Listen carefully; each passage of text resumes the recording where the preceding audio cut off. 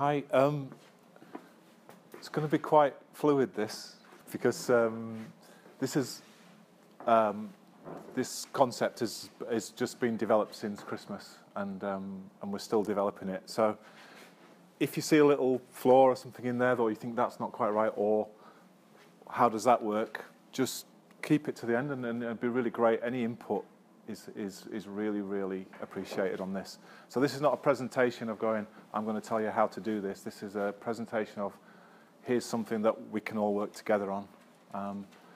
I suppose a little bit of background is I work in branding and marketing, and I did the Valley of Lights project, which was a thing that was commissioned by Calderdale Council. So I started that and ran that with a couple of friends. And the Totally Locally thing, which is sort of this is loosely based upon, which has gone over the world, and that is a resource where people can use things to help themselves to actually create a better economy. So this is all about creating better economies. And can you hear me okay? Because I talk quite quietly. So shout if you can't. So this is its first outing, so it's going to be quite interesting, really. As you can see, I'll read through it. After the floods have receded, after the volunteers have gone back to normal life, after the appeals have reached their targets, after the news reports have faded, and after the businesses get back to normal, how do we build something that for next time it happens, because it will, and it could be 5 years, it could be next week, it could be 10 years, it could be 3 years. How do we build something that creates a pot, so at any point, rather than waiting for the amazing amount of money that came in, how do we build it so that we can go straight into that pot? And it's a bit like the Bernie Sanders thing. I think there's lots and lots of $27 that he's had for his campaign, rather than big pots of $1 million. So we came up with Watermark Calderdale, and it's to mark the point where the floodwaters peaked, to celebrate the spirit of the people in the towns in the time of flooding, and to protect our communities for the future. It's based on, I think it's worth looking up later, Bundaberg rum in Queensland after the floods in Queensland, which were the size of the area of France, which is quite astounding. But there's only about 20,000 people in that area. But it was complete devastation, and Bundaberg rum decided to do a one-off rum called Watermark, and all the proceeds went to it, and it raised millions and millions of pounds, and they did gigs off the back of it. And I contacted them and said, could we use it and expand on it? And they said yes. So it's quite a nice thing. So, yeah. So basically, Watermark is a free-to-use brand that you can add to anything that you sell. And the Watermark brand, Calderdale's brand says, we support our community in the fighting against floods. So it's going to be a kit that you can use, a bit like the Totally Locally idea again. So as a business, you can nominate a product that you want to have under that banner. So it can be a product you make, like a beer, a lamp, a book, or something that you sell, like a coffee and cake special in your cafe, or a leather bag, or anything. It can be one product for your business, or as many products as you like. It can be a special offer at a printer's. So for like 500 flyers, and £5 of it goes to our Watermark. So this is our special offer. Or it can be an artisan lamp, or a course at a rock climbing centre. And I've used those because they're quite varied, but they've already been offered. So the people are on board already. And it could be a huge project like a building services, and that's another thing that's happened as well. A really big construction company said we'd like to get involved, which all of a sudden goes from lots of 10p's to a lot bigger amounts of money. So it can be something that, like a special edition sausage from the butchers, or an electrician who says every house I rewire, I'll give £10, and it comes under the Watermark thing. And the other thing as well is a gig or an event or a comedy event. And it's all about making it simple for people to understand what money's going to be used for, rather than, as somebody said, it's an event, what's it in aid of? Flood. So it's like trying to go from that. So the idea is to create stuff like this. So we're going to create some merchandise, but you can also add it to yourself. I talked to Marcus at Yorkshire Soap. I was cleaning a drain out the other day, and I just told him it quickly, and he said, "Yeah, we'll do a product straight off." So they're going to do a Watermark soap that they sell, and a percentage or all of the profit goes into this fund. You can stick it on a book. That one's mine. Or you could create a beer. Apologies to Hebden Brewery if they're here. I just used your logo, but we'll be after you. Or you could stick it on your menu. So the idea, we'll create little stickers and things like that. So you could stick it on your menu and say, our smoothie is that this is a Watermark smoothie or something like that. So imagine it this way. So it's a bit of simple maths. If Calderdale towns take all this to heart, and we have most business offering a Watermark product or service, the PR alone would be huge. And there's already, I think the Mail on Sunday is already quite keen on running something. But it's about communities doing something for themselves rather than handouts. So, but if only half the businesses flooded in 2015 sold a Watermark product or service, and they only paid £10 a week in, which can be a small amount, after a year, the pot would be worth 312,000 quid.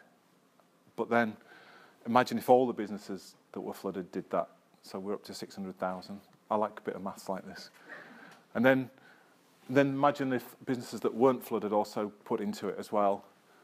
And then if you added the concerts and the school, like some of the schools did a non-uniform day and it was £1 each. So if we did it under this, guys, and it ran for 3 years, all of a sudden there's quite a substantial amount of money there.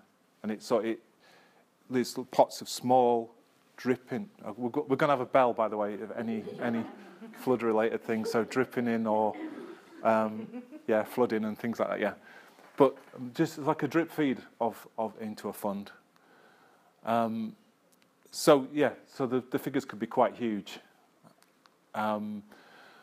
So why is it different than people just giving? Because it's not charity. This is people choosing to buy something that would often have bought anyway, but they just choose to buy a different version and one that benefits our communities.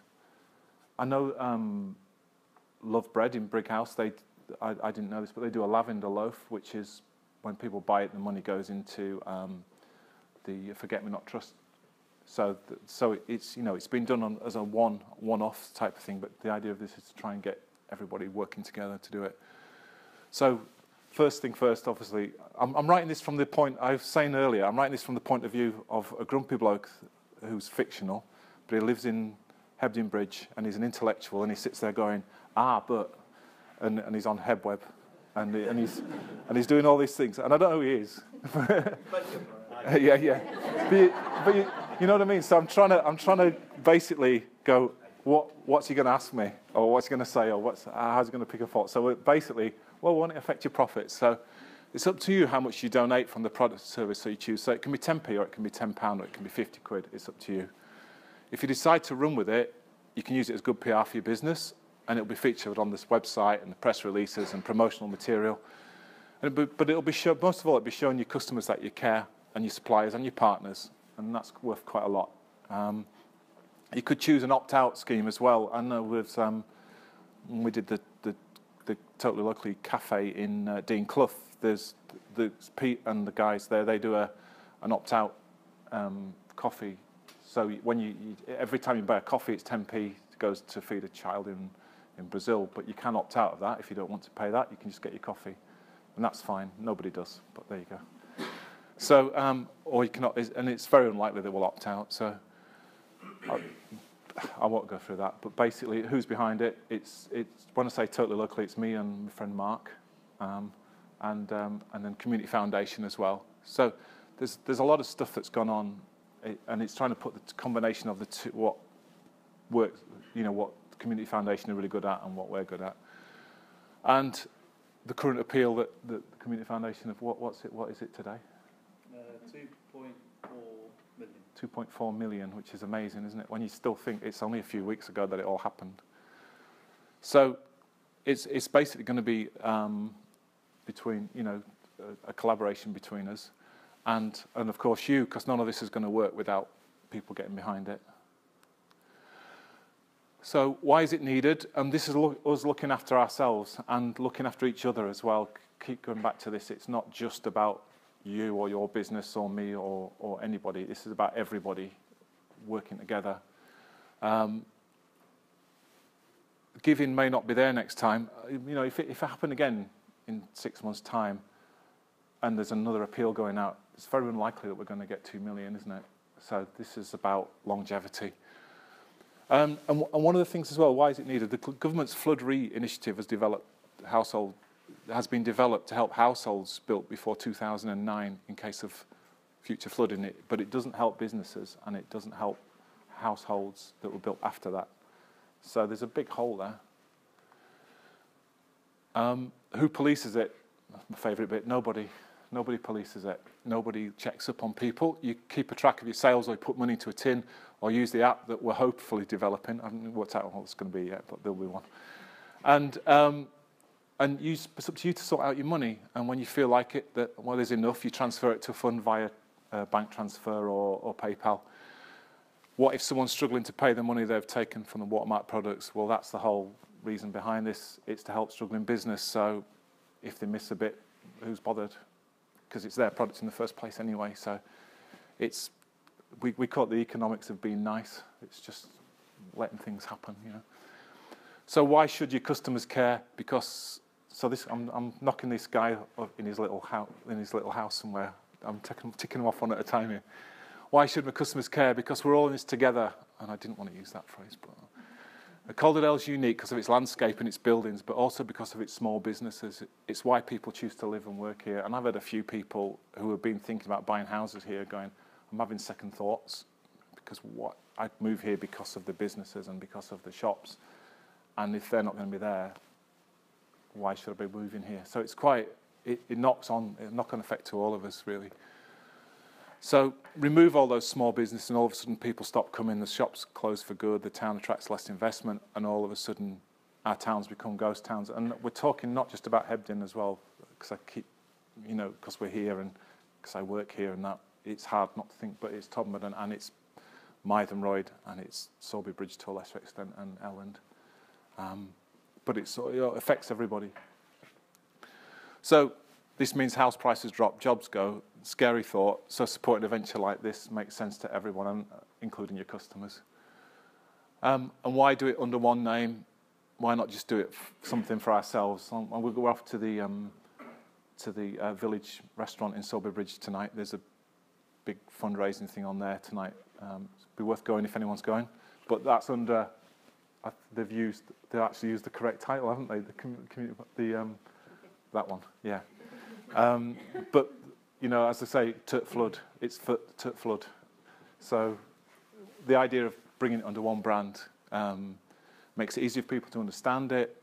It shows a joint thinking and collaborative way of working, and you only have to look at the different events, as we've just been saying. People are confused, and a lot of conversations goes, where's this money going? I don't know where it's going. Where's it going there? I've had so many conversations like that. And it helps to market the whole concept as one big package. So Calderdale helps itself. You can help too by looking out for products labelled with Watermark. And the national media and the government officials have already shown really good interest in that, and we've had some good feedback from government as well. So what will it pay for? And this is still being made. You've got to understand this. It's last week we were putting this together. But the funds will be available at a time of flood or emergency grants to businesses, community, charitable organisations and households that fit that other criteria, to get them through the first stages of any future crisis. And that was a big thing for a lot of people, wasn't it? That first few days. To allow a fund that's immediately open for business. So the second it happens, instead of waiting for donations to come in and then it's going to be there and it'll be bang, we're off. And as the pot grows, Community Foundation will look to invest in an alternative to insurance scheme, which is being developed quite. There's a lot of red tape and a lot of. Simon's heading that up, aren't you? Ish. There's a group of people have got together and looking at an alternative way to get insurance for businesses that can't be insured, and it's going to be joined into this. That's stage 2, which is a little bit more complex than this. But so some of this could end up into that fund as well. So, which again benefits the businesses and possibly research as well, or projects to prevent flooding in the valley. We're talking about a guy who's come up with an idea of flood-proofing a terrace house, and so the idea of that funding that research and stuff like that could come from this. And again, it would be certain people that would choose that one. So when the pot grows, there'll be a meeting and representatives from each area. And sorry, I've just repeated that. We're only doing this today. So if Calderdale floods again, the money is immediately released to help people. So who gets a payout at the flood? There will be a criteria to meet, but it'll be a fairly simple. Is your business or organisation affected by the floods, or has your uninsured house been hit by the floods? Yes, here's the money. If you're not flooded, but your business is affected by others around you being flooded, and that happened here a lot, didn't it? There's a lot of the shops that weren't hurt, but have had a massive drop in footfall. You can claim too. So criteria will be monitored by these people here. So what happens to the money? You've seen how well it's been handled and looked after. So it's be the same process. Is that correct, isn't it? I'm assuming this. No, it is. We have talked. And it will be kickstart with a percentage from the Boxing Day floods appeal. So that'll be dropped into the account to start it all going. And why is it needed? We need to help ourselves. That giving, as we said before, it was unprecedented giving. It probably wouldn't happen again. If it happened in 5 years' time, maybe. But you know, we need to help ourselves. We need to build a significant pot of money for the future. That's some of the stuff that's going to be in it. We're on with designing that this week. Again, if you look at the Totally Locally website, you can go on there and there's loads of free downloads and stuff, and it's going to be a similar thing. It works.